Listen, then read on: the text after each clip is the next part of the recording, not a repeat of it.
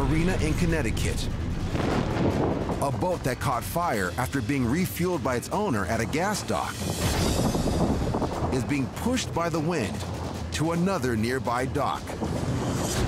And though the boat itself is empty, when 3 men in a small dinghy approach, presumably to tow it away,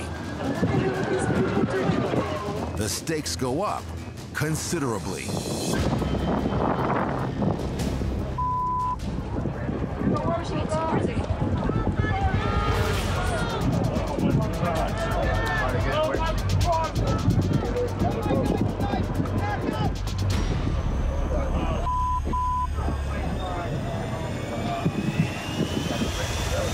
Fortunately, the searing heat appears to force them to abort.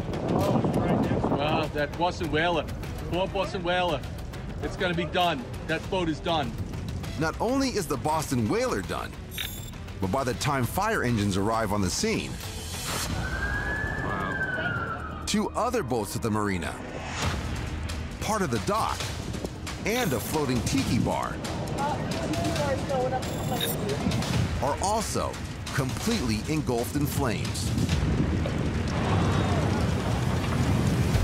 Luckily, people with boats anchored a bit farther away are able to move their own vessels before the flames reach them. Oh, there it goes. According to one news report, the fire causes an estimated $500,000 worth of damages. Oh, there's the explosion.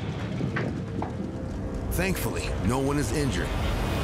But the blazing boat that started it all sinks. And the exact reason how the fire began is never officially determined. A great reminder that no piece of property,